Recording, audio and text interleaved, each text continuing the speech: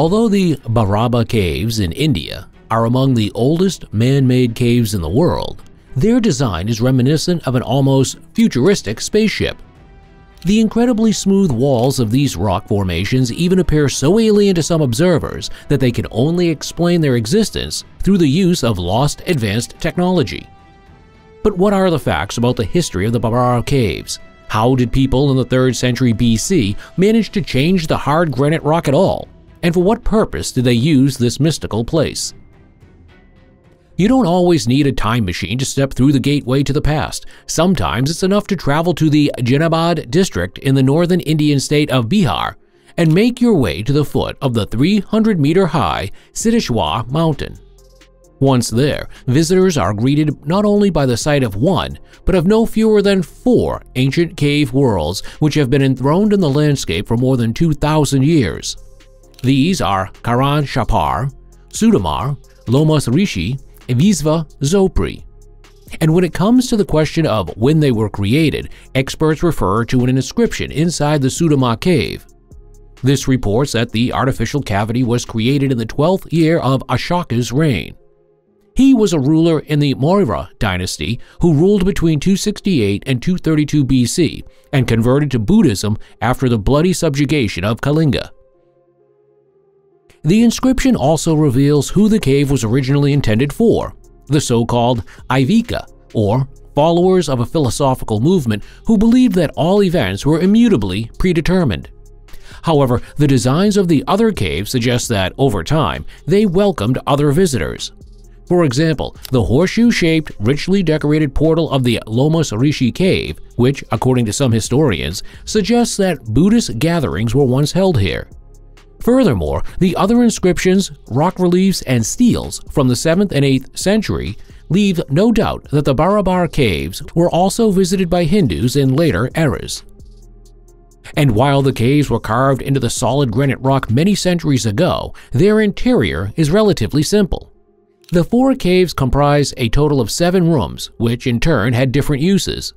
While some chambers were mostly used for gatherings of believers, others contained a stupa, a sacred hill-like structure in which special relics were kept. And yet, it is not the stupas that made the Barabar Caves famous far beyond the borders of India, but their amazingly smooth, elaborately polished walls. In detail, the walls and ceilings are so smooth that they almost have a mirror-like property. But the mirror-polished surfaces don't just make a lasting visual impression. The so-called Moraya polish also ensures that the rooms have a unique echo effect. The acoustics that have been created here miraculously amplify even the quietest sound. Given this, the cave's intriguing properties have also given rise to many a fascinating theory. After all, who knows? Perhaps the complex was intentionally designed to amplify certain frequencies to facilitate meditation or access to new states of consciousness. But that's not all. Some people are firmly convinced that our ancestors knew exactly about the power inherent in sound. Consequently, they would also have produced sound-based technologies that could move and transform even the heaviest loads in no time at all. And no matter how we evaluate these hypotheses, the idea that the Barabar Caves were used as a venue for ancient sound and resonance experiments is undoubtedly fascinating. But how did people more than 2,000 years ago manage to create such an impressive site in the first place? The Barabar Caves in the sights of alternative researchers. Well, the answer to this fundamental question depends primarily on who you ask. According to conventional wisdom, the means available to the builders of the past were, to put it mildly, limited. Consequently, the Barabar's caves were mainly carved into the hard granite using rudimentary hammers and chisels. There is no question that this work must have been both exhausting and time-consuming. But given the sheer size and breathtaking precision, many alternative thinkers believe it is almost impossible that the site was built with the tools of antiquity that we know of. In detail, it is more likely that the inhabitants of the Maurya Empire had technologies that were far more advanced than generally assumed. Possibly, according to the theory, the rock was heated in some way before processing. But it is also conceivable that the cave creators had access to a higher knowledge that has been lost over time. After all, the amount of rock that had to be removed during the construction work was quite simply immense. Hundreds of tons of solid granite had to be removed just to build a single cave, and it would be challenging for our modern machines to tackle such a task. And what must it have been like over 2,000 years ago?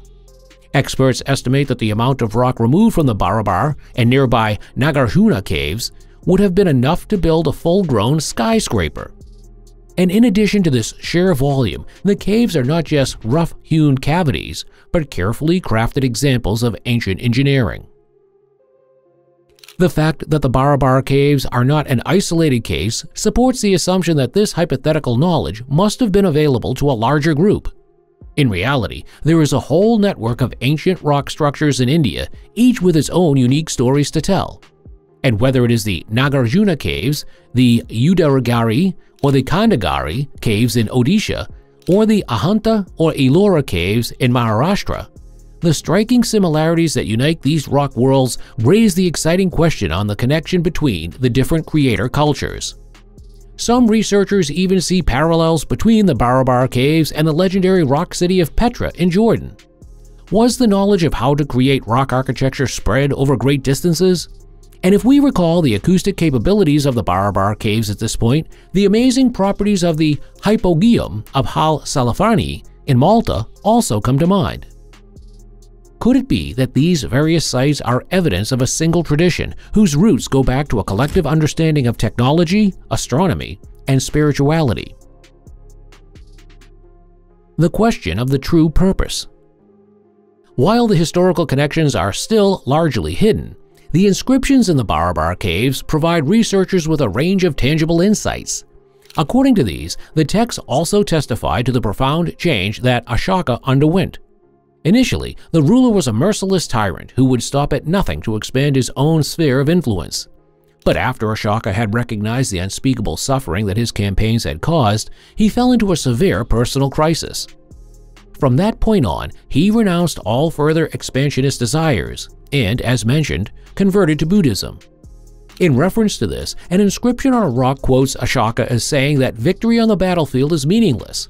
All that counts instead is the victory of the Dharma, the victory of the Buddha's teachings, which are based on the so-called Four Noble Truths. But despite all religious change of heart, the Barabar Caves also raise a few more questions. Why was this particular location chosen to carve this artificial world into the stone? Was it because of its strategic value, its natural beauty, or perhaps its spiritual significance? Or was it simply because the area offered the best protection against nuclear strikes? Yes, you heard that right, an admittedly rather unorthodox interpretation from the alternative camp recognizes that the Barabar Caves as nothing more than an ancient nuclear shelter. To understand what this incredible claim is all about, we should first bear in mind that the site is referred to as Garatharagiri in one of the inscriptions, and thus as a place that also appears in the Mahabharata epic. This is the most famous Indian epic, which comprises around 100,000 couplets, some of which are said to describe an ancient nuclear attack. The often quoted passages speak of a glowing pillar of smoke and flames that was as bright as 1,000 suns and incinerated the Varishnis and the Andahaka people in one fell swoop. Furthermore, this gigantic messenger of death would have contaminated all food and made the animals sick. In view of this description, the thought of a nuclear mushroom cloud and the associated radioactive contamination is not far off. But unfortunately, there is a small but crucial catch. Because if you search the Mahabharata for the relevant passage, you simply won't find it. In fact, the supposed atomic bomb quote consists of different paragraphs taken out of context that don't belong together at all in this form. Your click and the subscribe button go together all the more for that. Become part of our community now and never miss a new video from us again. See you soon!